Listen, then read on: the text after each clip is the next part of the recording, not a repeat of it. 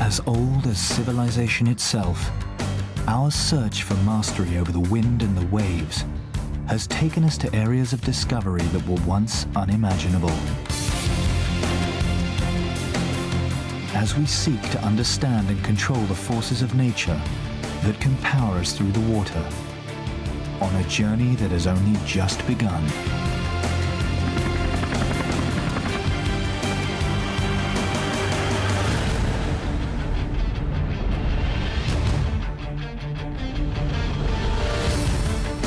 Since man first got on the water and realized that you can only get so far by rowing, sailing has opened up new boundaries.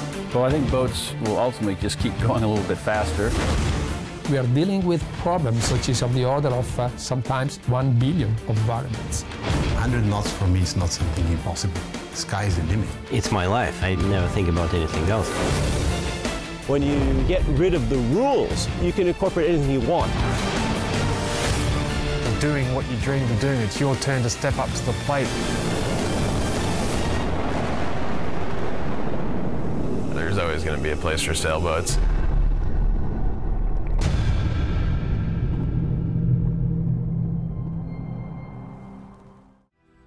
Many people, many designers optimize boat around power.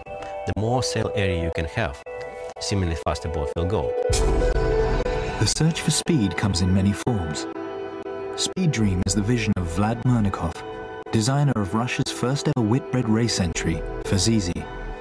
In 1989, its lightweight and streamlined shape upstaged many heavyweight rivals. And this emphasis on efficiency over power, Murnikoff believes, could solve the equation for speed. Now think for a moment if you say, okay, instead of increasing power, I will reduce drag. I will try to make boat as slippery as possible and as light as possible.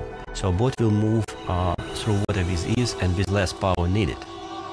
SpeedDream will challenge every aspect of boat design. So for example, what we do to reduce resistance, we have this very slippery, almost delta-shaped hull form. That means that boat has a nice pointy wave-piercing bow, which can actually go through water with ease, improving seaworthiness, reducing pitching of the boat in the waves.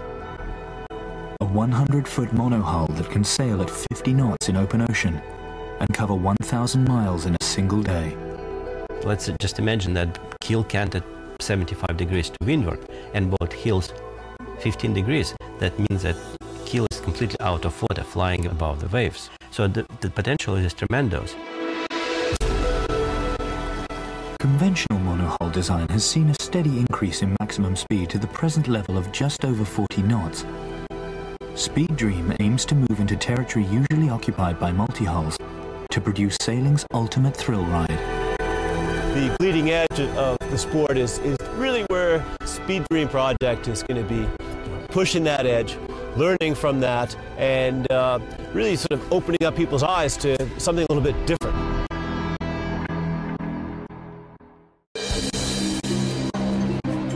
For thousands of years, we have wrestled with the challenges of using nature to propel us through the water, searching for the most effective way to make the best use of the elements around us. But in seeking to understand how to make a boat sail fast, we can also unlock many other areas of knowledge.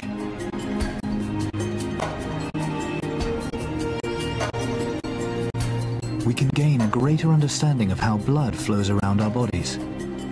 We can use less of our planet's resources. And we can find more efficient ways to generate power. There's a certain purity and kind of beauty about using nature to propel yourself. You know, I don't think that's ever going to go away, no matter how good technology gets. You know, there's still going to be nothing like being on a boat in the water, using the sails to get yourself somewhere.